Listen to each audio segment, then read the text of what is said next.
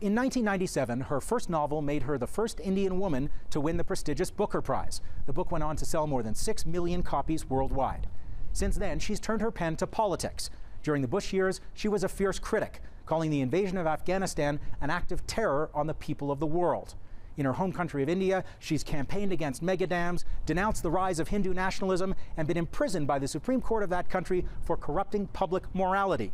She recently spent 2 weeks walking through the jungle with India's Maoist rebels, the movement the government there has launched an all-out military campaign to crush. Her name is Arundhati Roy. She's here in Santa Fe, New Mexico for a rare U.S. appearance, and she's my guest on this special edition of Fault Lines.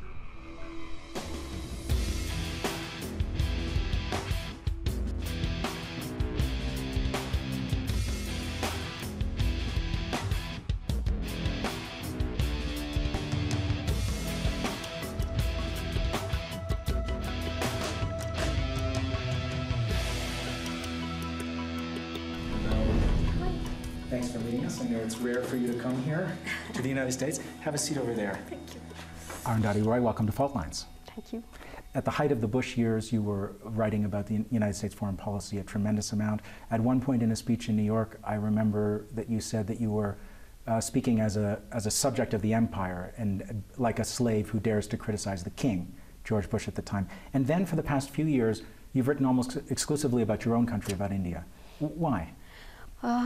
Well, it has to do with two things. One was, you know, as a writer and not, I don't see myself primarily as an activist or a journalist. So once you've said what you have to say, you don't want to just keep shut up for a while. Keep saying the same thing, you know. But the other thing was, I think my own understanding. I was one of the people who had said things like, you know, the globalization of dissent and the making of alliances internationally and so on. But in the last few years in India, I've realized that it's also, or it's more important to fight on the ground, you know. And increasingly, I've seen that the people that are fighting on the ground, who are barricading the roads, who are digging trenches, who are refusing to let the police in, they're the ones that are winning the fight. In the period of the globalization movement around the turn of the last century, through all of the free trade battles and others, was when you rose to global prominence in your activist mode as a social commentator, not just a novelist. Do you think there was a limitation to that, to those global networks that were emerging, a need to return to the local?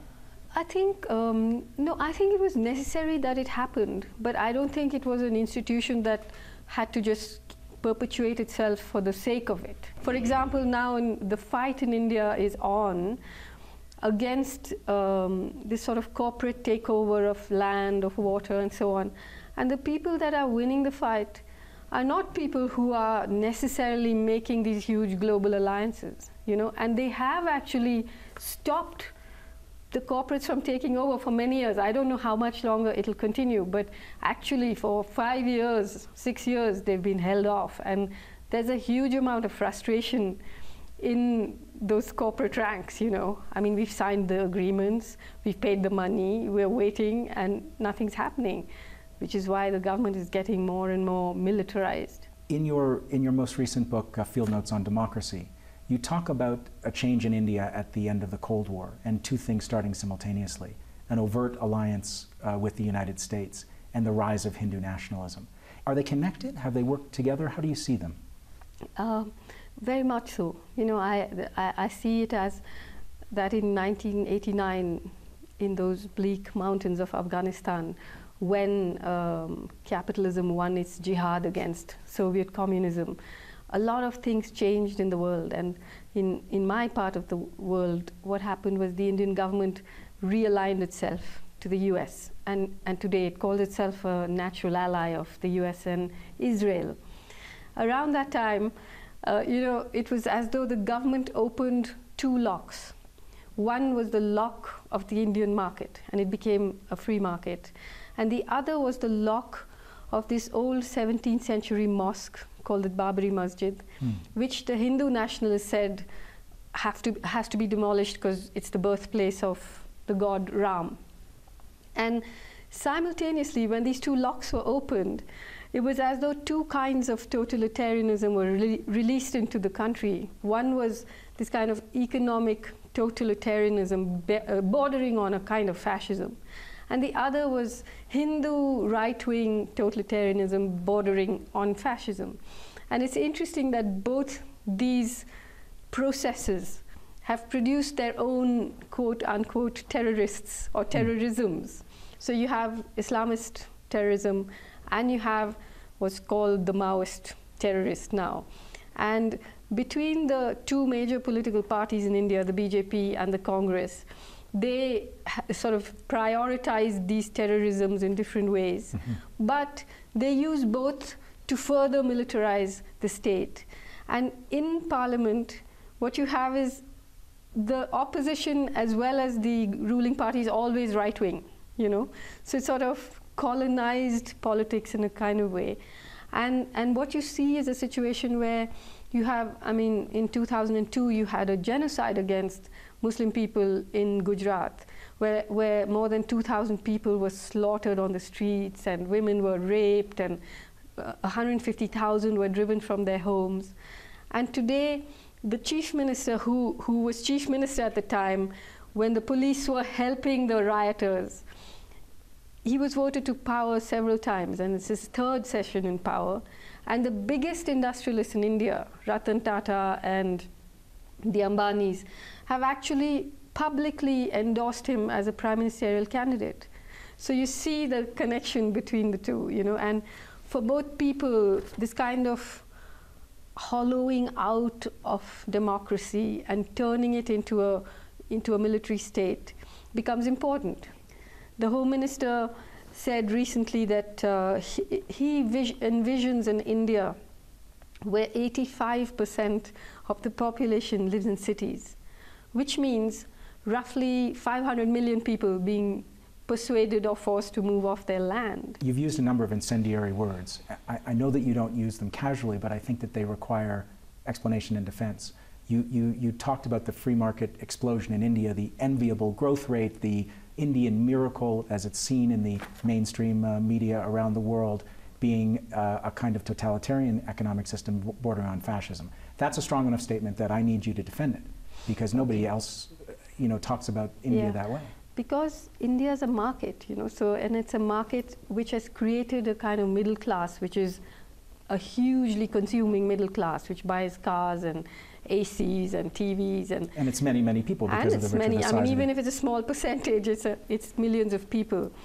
But what has happened on the other side is that the majority of the population lives in conditions of extreme malnutrition. The food grain intake in some places is lower than sub-Saharan Africa. 180,000 farmers caught in debt have committed suicide. And there's a kind of devastation of the ecology. You have probably the largest internally displaced population in the world. You know, just 30 million displaced by big dams alone. And you trace all of this to the post-Cold War ascent of the market forces in India? Well, post-Cold War, actually this kind of centralized development model was also a Soviet model. But this structural adjustment and privatization has just put it on steroids, you know, so it's gone through the roof. And a lot of the growth rate is actually driven by things like mining, which is a very artificial way of pushing up a country's growth rate. It doesn't necessarily affect the development index. So if you look at the UN development index, India is right at the bottom of the pile, you know? So that's what I mean. Despite this roaring growth? Yes, despite the roaring growth. Despite the fact that you've got, I don't know, more millionaires now than the US or China. You also have the largest population of malnutrition children, malnutrition people who by any index would count as living in conditions of near famine. Now, you've also talked about the slaughter of Muslims in Gujarat as a genocide. Yes. That again is a very explosive term. It's a very technical term. Why do you use that word? It's a technical term, and if you look at the UN definition of genocide, you will see that it actually, you know, is a word that you could use. And if you look at the rhetoric of the Hindu right. If you look at the RSS, which is the Rashtriya Swayamsevak Sangh, which is the sort of cultural guild of the BJP, they openly talk about how much they admire Hitler and how Muslims should be second-class citizens and all of that. At this tumultuous moment in the conversation, we have to take a break. But we'll be back on Fault Lines with more of this conversation with Arundhati Roy in a moment.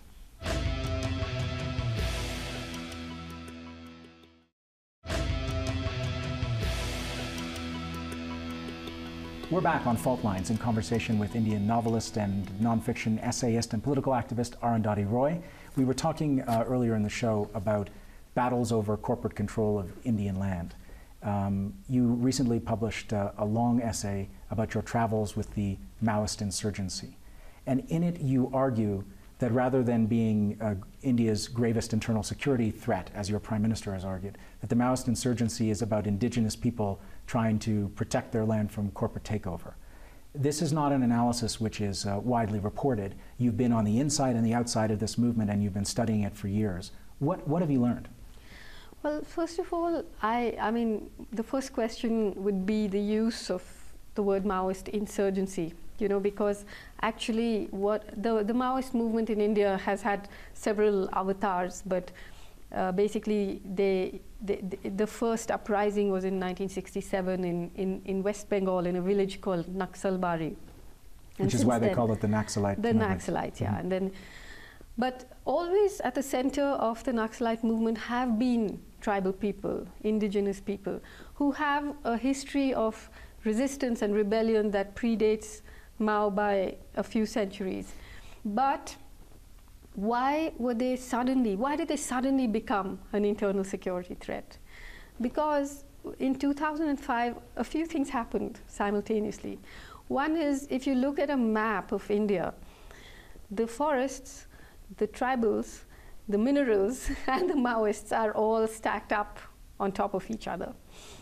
And in 2005, the government signed MOUs, that's memorandums of understanding, worth billions of dollars with mining corporations.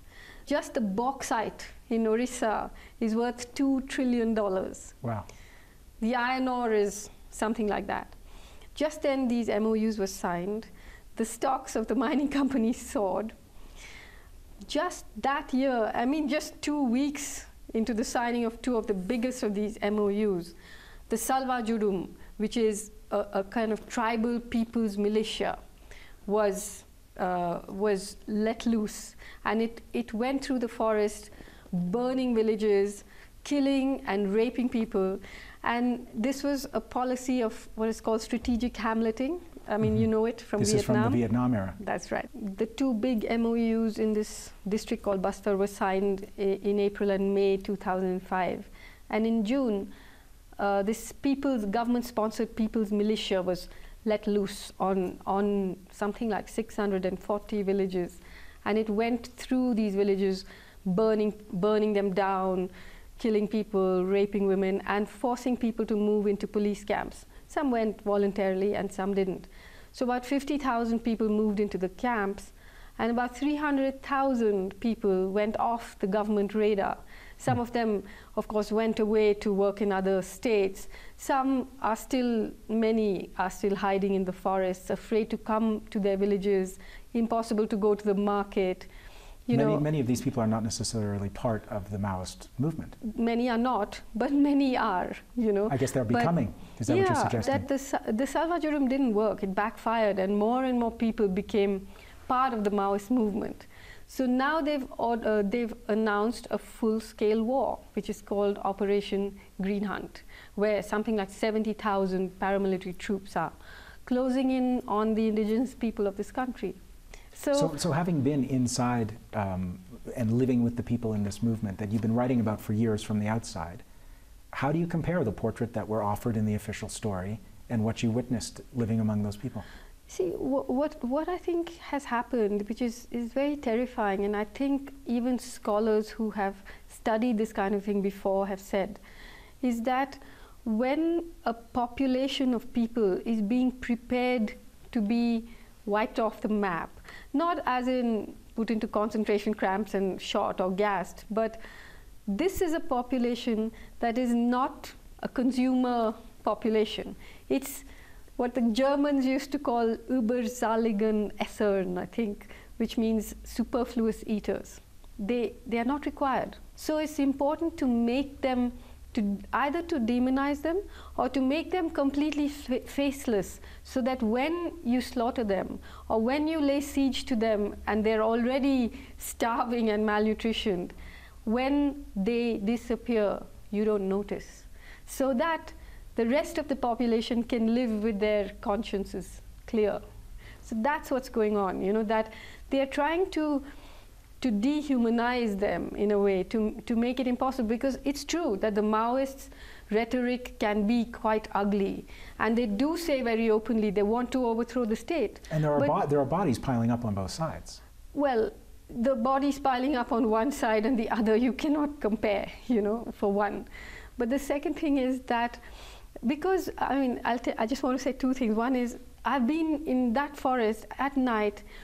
What do you do when 1,000 policemen come and surround a forest village? I mean, do you go on a hunger strike? Or what do you do?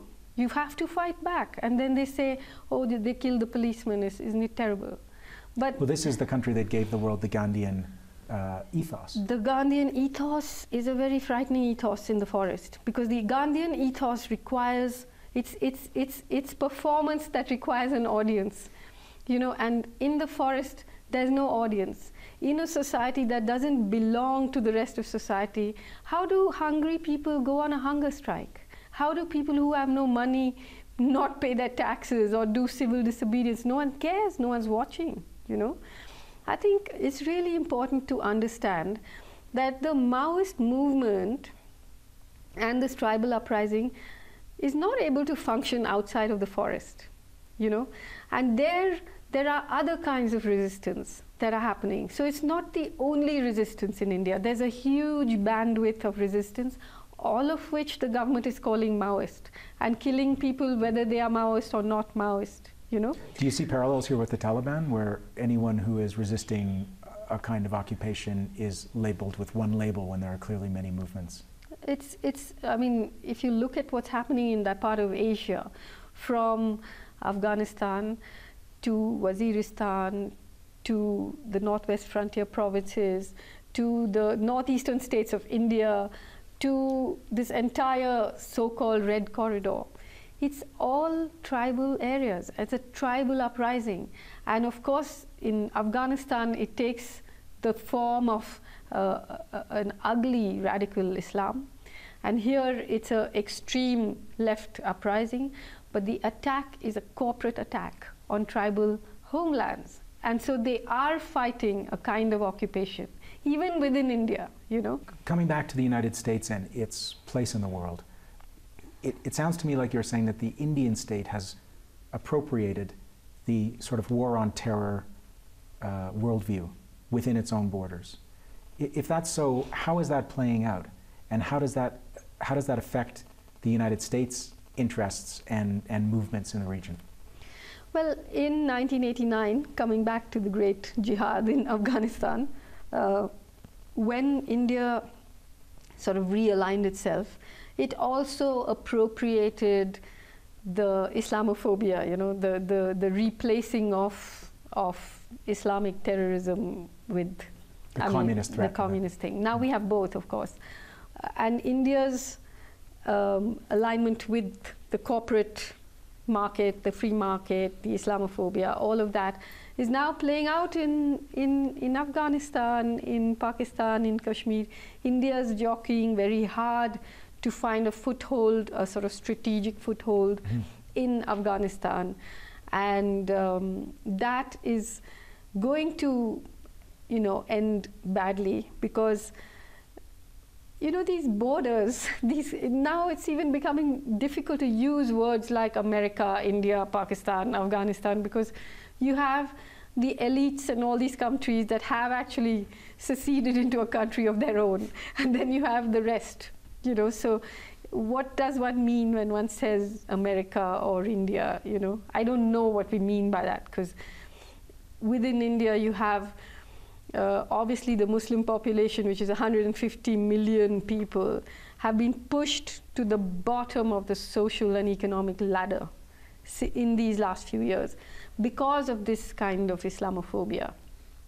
And now they're they're hostage in a way to the politics that is playing out in this region. Mm-hmm. And from Afghanistan to Pakistan to Kashmir to India, you know, when you have a terrorist strike like you had in Mumbai, it's impossible just to say, oh, it has nothing to do. I mean, not a single one in the Indian media would mention the word Kashmir or Babri Masjid. Even when those terrorists were actually saying so themselves, they were saying, this is for Kashmir, this is for Gujarat, this is for the Babri Masjid, you know.